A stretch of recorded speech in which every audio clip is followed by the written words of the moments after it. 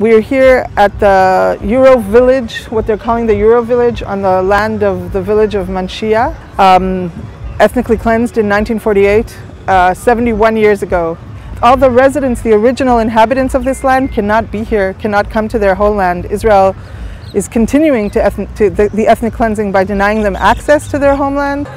So we're doing a die-in right now in order to protest the blockade in Gaza, and specifically the violence against the protesters during the Great March of Return. Today's Nakba Day, and so today there's also been a protest in Gaza, and so you can see each of them is lying with the photo of someone who has been martyred in Gaza. We're here to protest, to support the boycott call against the Eurovision being held here in Tel Aviv. It's time to end complicity with these war crimes and boycott Israel until it adheres to international law.